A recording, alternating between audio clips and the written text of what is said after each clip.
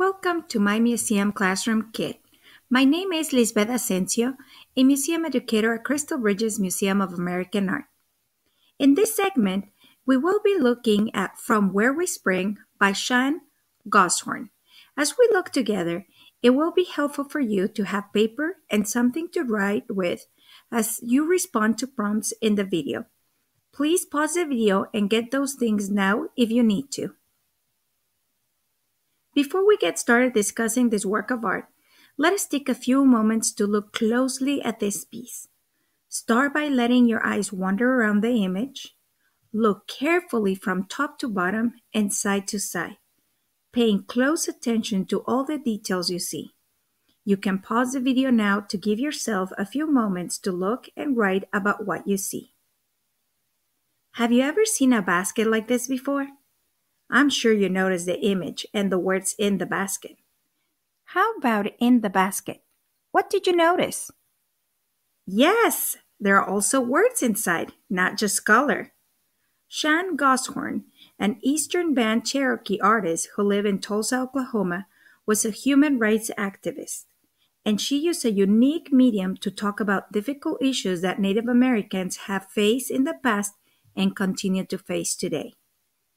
Goshorn built her baskets out of watercolor paper on which she printed the text of treaties between the Cherokee people and the U.S. government, maps that delineate what were once Cherokee lands, lists of sports teams, and products that use Indian names, even contemporary photographs. The creation of this single weave basket that we're looking at was inspired in the following quote. It is the mothers, not the warriors, who create a people and guide their destiny. Lutheran Standing Bear, Oglala, Lakota. This image features a Native woman wearing a buckskin dress merged with a landscape of the open plains. The mountain water Cherokee pattern was chosen for this piece to emphasize our connection to our First Mother and all her gifts. Luther Standing Bear's quote is woven into this pattern around the photo. The inside of the basket combines two documents, the words written by a young Native mother who celebrates motherhood. The second document are the names of strong women, warriors, and caregivers whose words and actions have benefited Native people throughout time. And lastly, the loose splints springing upward from the basket illustrate the emergence of a verdant, new strength and wisdom made possible by the foundation these women have laid for us. During an interview, Goshorn said that her baskets are the perfect venue for interaction and education.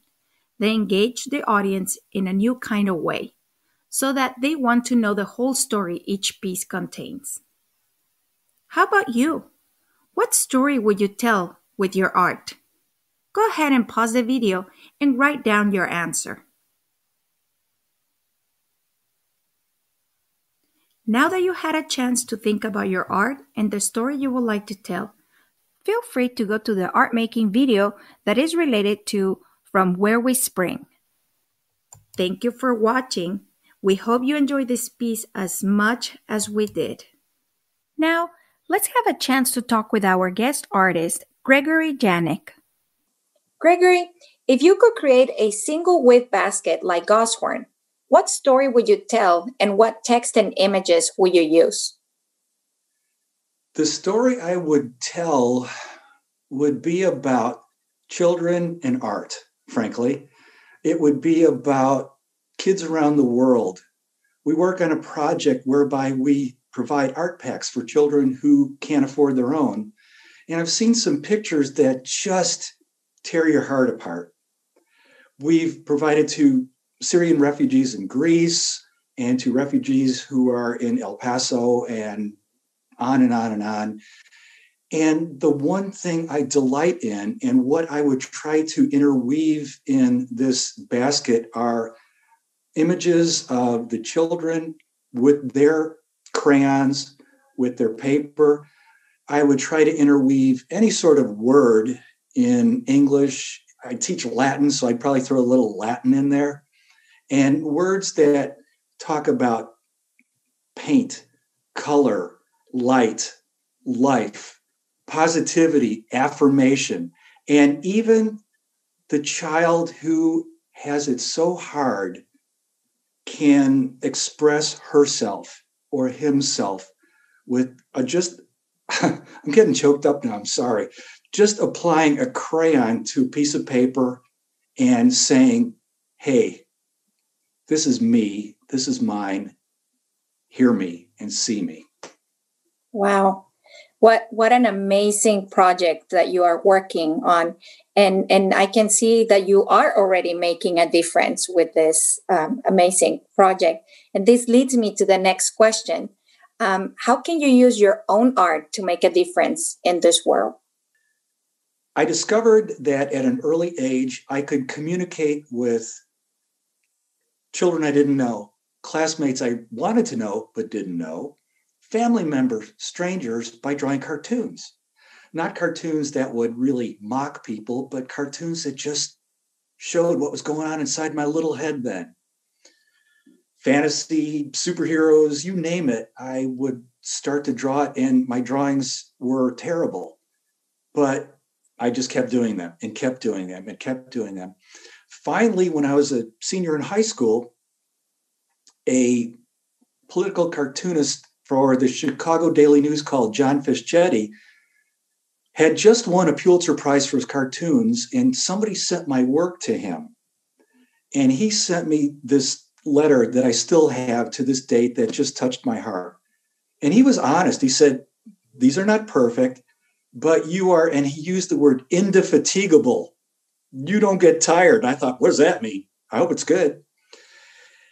I didn't give up. I couldn't give up. And he said, go to art school. So I did.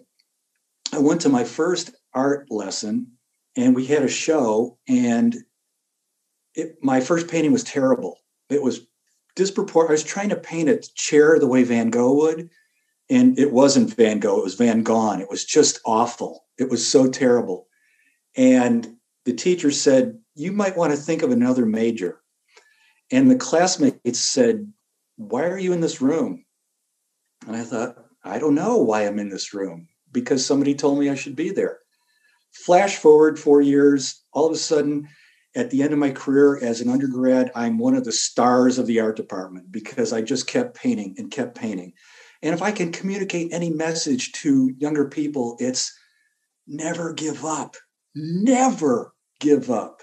Just, even if nobody is giving you positive reinforcement, believe in yourself so much that, remember in the old days when we got to go to restaurants together? I would grab a paper napkin and just draw on it, such that no matter where you are, you just cannot stop yourself because you feel this surge of creativity and this joy for doing it. That's all I got. Wow. I love this, Gregory. I love your answer. And yeah, you're making people happy. Thank you. I hope so. I hope so. Thank you for watching. Now, please feel free to go to the art making video that is related to From Where We Spring by Shan Goshorn. Remember to keep in mind what you have learned here as you have fun making some interesting and wonderful art.